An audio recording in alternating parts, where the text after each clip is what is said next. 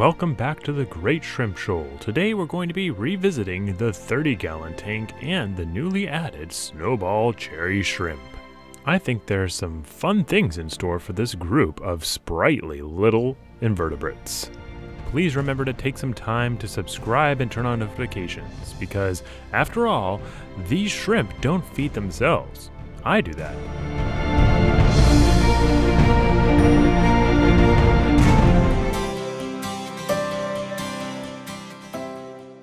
When we last left the 30-gallon tank, this is what one of the bamboo shrimp was doing, and he stayed doing that for quite a long time.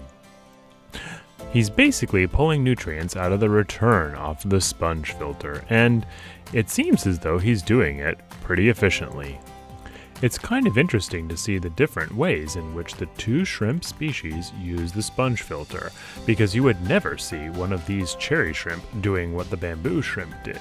But every so often I do see the bamboo shrimp looking for food crumbs on the surface of the substrate or the sponge filters, so they are equal opportunity eaters. During the night, some of the snowball shrimp which had been carrying eggs had lost them, so that must mean that they had given birth, and there should be some small cherry shrimp to look for around the tank. Here's one now. As with the babies from the 10-gallon forest tank, these are less than half the size of a grain of rice, so they are very difficult to spot at first, and I don't know whether or not this one has been hatched for a couple of days or for just a few hours. It's hard to tell. Now, these Neocaridina shrimp do seem to be fairly carefree eaters, especially when there are no predators in the tank. So you'll see them catching a ride on one of the bamboo shrimp or the snails, or even larger shrimp. The baby shrimp, though, tend to keep to themselves and stuff themselves down into the substrate, onto plants, and when larger shrimp come near, they tend to scurry away. So there's definitely some instincts to protect themselves from what would be or could be predators. But after all, when you're about the size of the mouth of everything else in the tank, there's no reason why you shouldn't be just a little bit cautious. It takes a little while to spot these little guys against the background of the substrate, especially with their larger family members nearby. Even then, they can choose to stay on other portions of the tank's backgrounds, plants, and things that are obscured from the front of the tank where I have a perfect view. So getting a head count as to how many shrimp hatched from an adult into their baby state can be difficult.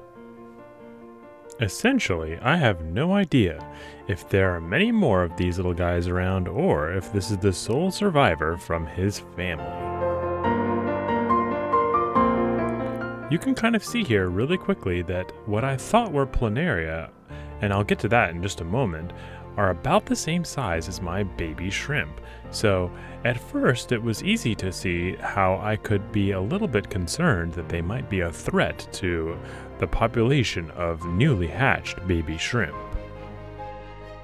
However, these small flatworms are actually Rhabdicola, and they don't seem to be a threat to the shrimp colony at all.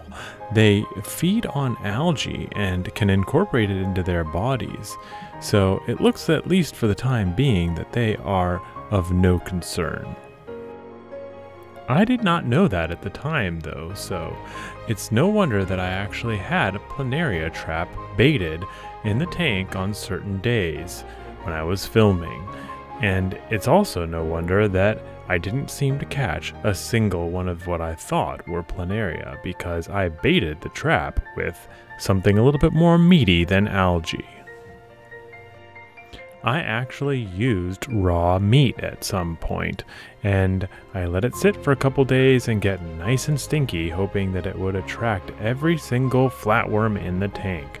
And you can imagine my displeasure in seeing not a single pest got attracted into the planaria trap.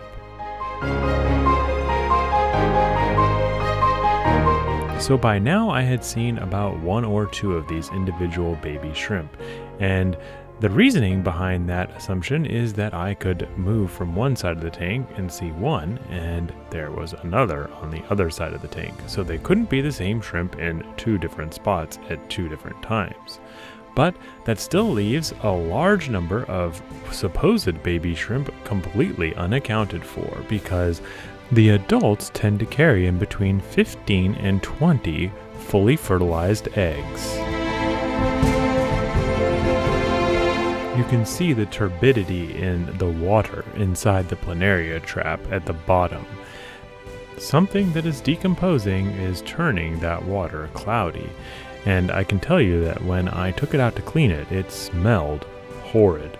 So it probably should have attracted if there were any pests in the tank to begin with.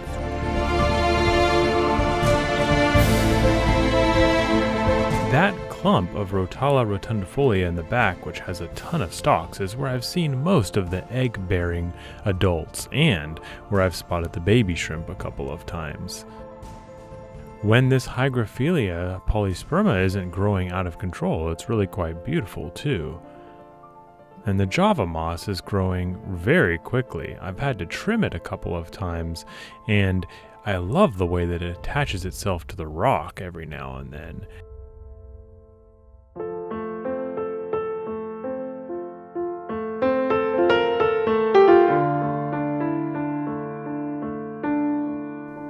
At night is when I've had the easiest time spotting these baby shrimp, and I think that has a lot to do with the fact that they feel safer coming out into the darkness than they do under the full glaring light of the grow light.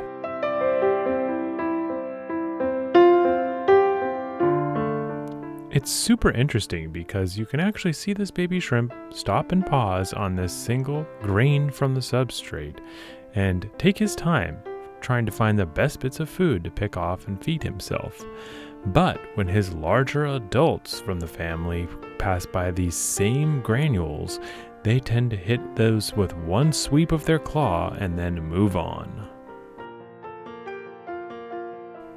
It just goes to show you that having a collection of juveniles and adults probably is the best way to keep your tank clean, because the adults might pass up some food that the babies would just love.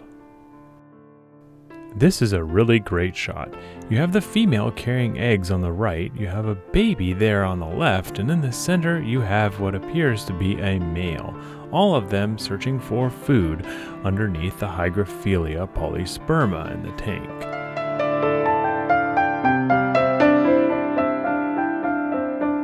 It's really easy to get distracted by the fact that you see so many eggs on the adults and then not see those numbers pop up in results seeing babies covering the substrate, but instead, just this one survivor seems to be puttering around most of the time. I'll have to check the water hardness once again, because that could be a reason that this one survived while all the others didn't.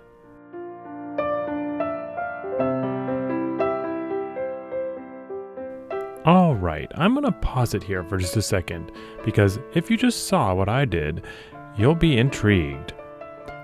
Now, copepods have babies, and they are called Daphnia, and they grow into their adult size over time.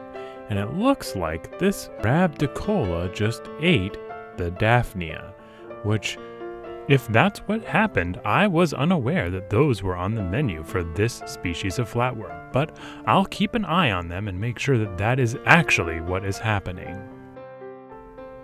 The dwarf hairgrass is propagating very nicely, and so is the Rotala rotundifolia. These two female shrimp, the one eating at the base of the hairgrass and the other one on the rock there, are getting ready to lay their eggs and carry them between their pleopods for the next few weeks.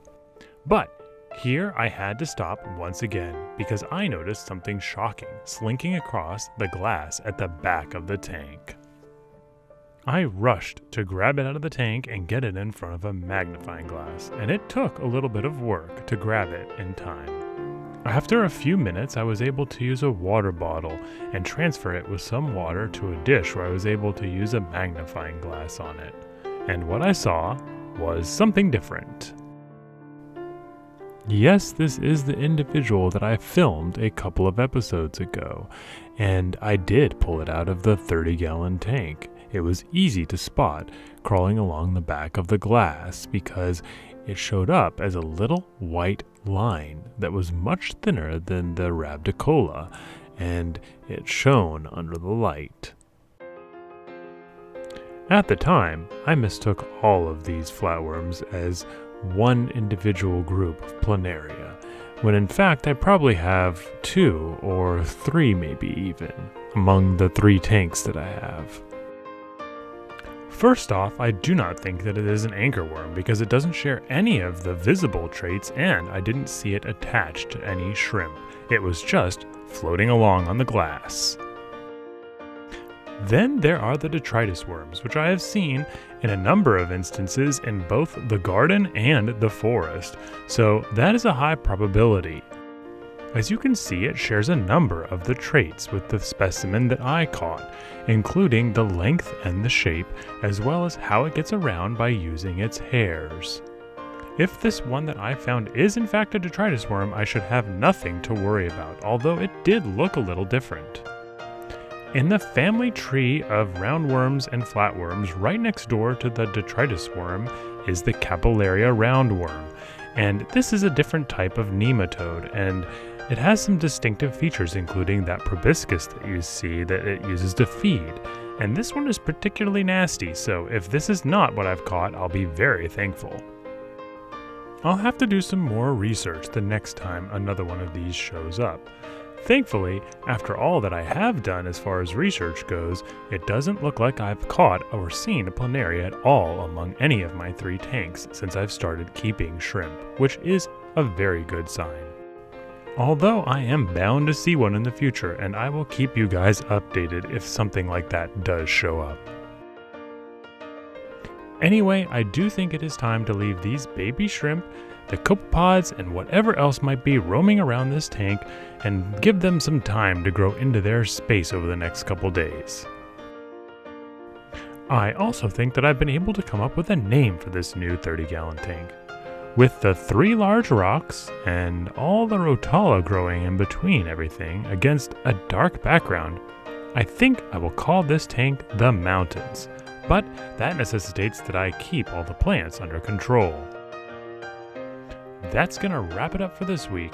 Please remember to like and subscribe, and remember to turn on notifications as you head out the door, because you'll want to know when I post the next video. Either way, I post about once a week on Mondays, so keep it in your schedule.